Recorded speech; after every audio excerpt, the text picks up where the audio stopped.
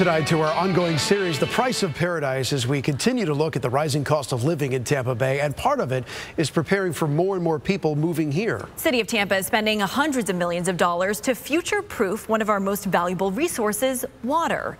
ABC Action News reporter Michael Paluska got an exclusive tour of the mega project. The very first water plant in the city of Tampa was built more than 100 years ago, and they're still using it today to clean our water. I'm standing inside that building. Some of these pipes more than 100 years old, and they are at capacity. They can't keep up with the demand of our growing population, and that is why they have all of these new projects in the works. These are the original levers and gauges, and so the valves that are used to direct the flow of the water into the filter and out of the filter, it was, like a manual type thing, right? The City of Tampa's original water treatment plant is a time capsule. The PIPES project, short for Progressive Infrastructure Planning to ensure sustainability, updating the system to the 21st century and beyond. This is certainly the largest water master plan projects that we've taken on in Tampa's history. Chuck Weber is the director of the Tampa Water Department. We're at a point where this plant is essentially maxed out on its treatment. This plant was originally designed to treat 8 million gallons a day. We are averaging right around 80 million gallons a day today.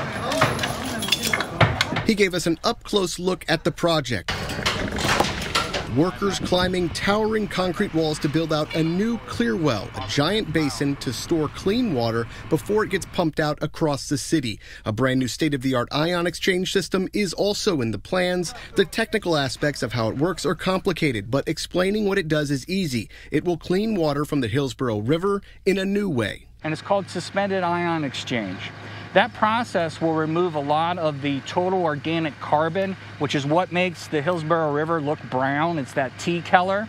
Right now, we use a coagulation process and ozone to remove that, and it takes a lot of chemicals to do that. Not using so many chemicals will save the city millions, and they won't need to rely on liquid oxygen supplies. During the pandemic, the city of Tampa actually lost all their shipments coming in for liquid oxygen. These are 3 massive tanks that were basically empty because that oxygen was going to hospitals, so they had to figure out other ways to clean their water, and that's part of the reason why they're doing all of these different projects to make it more resilient, so if something happens to one, another area can pick up the slack. Workers like Carlos Washington are busy day in and day out doing repairs. The original pumps and filters from 100 years ago still operating around the clock. Are you guys always dealing with things that go wrong and failures where you're scrambling to make sure the water stays on?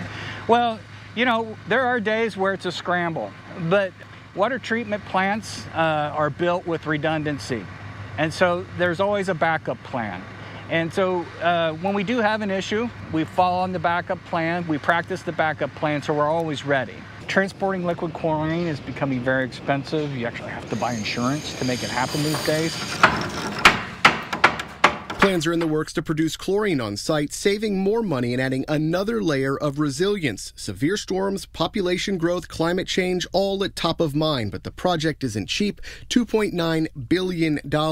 Customers are paying a new base rate with gradual increases for water and wastewater over the next 20 years. I'm all about just making sure when the customer wakes up in the morning, turns on the faucet, they never have a doubt that clean water is going to come out.